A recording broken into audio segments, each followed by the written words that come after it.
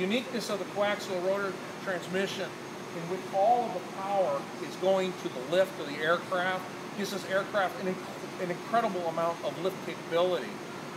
It can't fly as fast, but it can pick up a lot. And you know, if the aircraft was allowed to just evolve just a little bit more into, let's say, a 24-foot rotor with proper rotor spacing, I mean, the missionizations, and if anyone is curious, we brought a brochure so you can see what it did just during the Vietnam period, because there's 20 different missions. This aircraft just wasn't a weapons drop. It had grenade launchers on there. It had a laser designator on there in which they would designate the target, and then they would have fighter bombers lock on and kill the target that was illuminated. They had long-range tanks on the aircraft flying from the USS Mole, in which the aircraft would go out and drop sonobuoys, and they were having submarine detections 100 miles away from ship. And it was absolutely incredible what they were able to achieve in those days.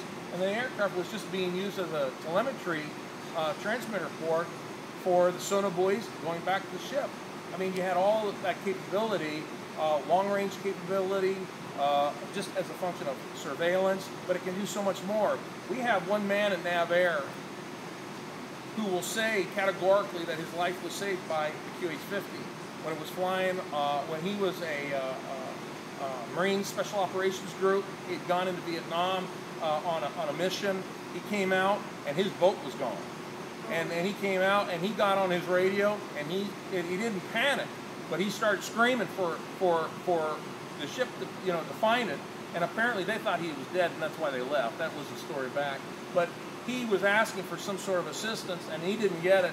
And so a destroyer that was doing naval gunfire support, but also had the midget system, which was nothing more than a retractable lanyard that came down from the aircraft. You could pick up someone with it, but it fouled on the aircraft. They flew the aircraft to him and it wouldn't come down. And so he gave the, it's not working, to the camera. And the next thing he saw is the aircraft was coming down on top of him. And he's like, oh my God, this aircraft is going to crash on me, you know? And it didn't. They put the skids in the water. He climbed on one of the skids and they hauled him back to ship. And he will not come forward because he is in service today. He will not, he cannot come forward. But he picked up the phone and he called me, he told me. So, and I think he emailed me at one point, and I think I sent that to you. You know, so he's out there, but you know, we need people, especially in the DC area, that are inside.